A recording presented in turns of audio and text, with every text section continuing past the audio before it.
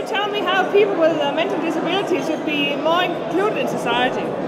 Well, they definitely should be more included in society, and their human rights should be taken seriously, because we are still facing two challenges. First, that in the creation of policies and in the implementation of services for people with mental health problems, the human rights aspect is not really treated as it should be.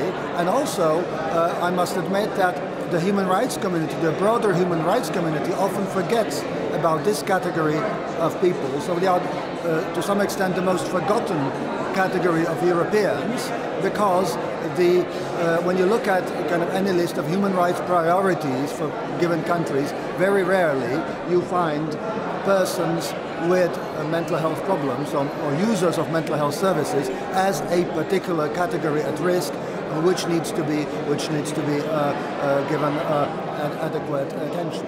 Well, why are we often forgotten? Why are we forgotten? Is that because we're not a strong voting group? So what do you think?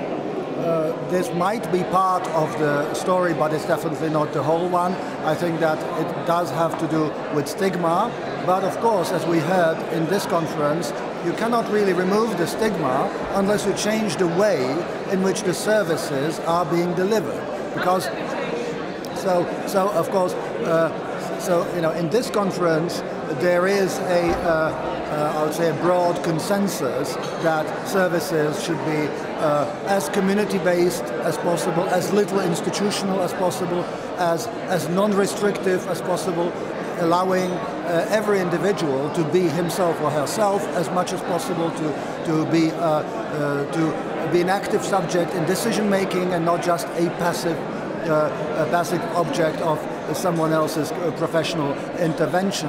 And I would even add that it has to be, to a large extent, de-psychiatricized. That is, that other actors than just psychiatrists must be brought into the picture. And well, that is a general agreement of where we should develop. And some European countries are further on that way, and some are really nowhere yet. I mean, if you look at particularly the countries in Central and Eastern Europe, which have a tradition of very restrictive, very, very oppressive, large institutions, the ones which had communistic governments, the situation there has improved only very, very slightly over the last 20 years, and it can be considered a wasted opportunity. What do you think that the European Union and WHO can do for changing this way, changing things? Well, I represent neither the European Union nor the WHO. I am the regional representative of the United Nations High Commissioner for Human Rights. So, for instance, my role is spreading the human rights message when speaking with those who are in charge of healthcare policies, social policies, and so on, while at the same time I think we have an in-house challenge inside the office of the High Commissioner, that is to put mental health and the rights of people in this category really on the priorities list. And we have to admit it hasn't been there for the human rights community, for the broader mainstream human rights community.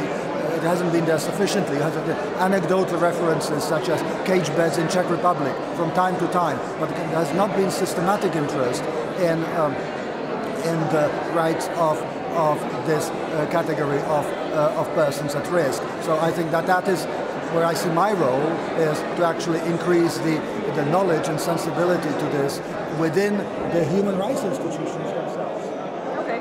What if people think that they can make stigma less but not change the psychiatric system? What do you say then?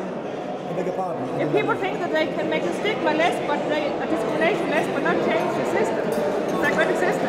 I think that that won't work. I think that you cannot change the whole stigma problem just by public campaigns unless the system of delivery of services is changed. And this is not just my opinion, this was echoed by many speakers here and many people who have been involved for 10, 20 and more years in reform of services, so they are obviously speaking from experience.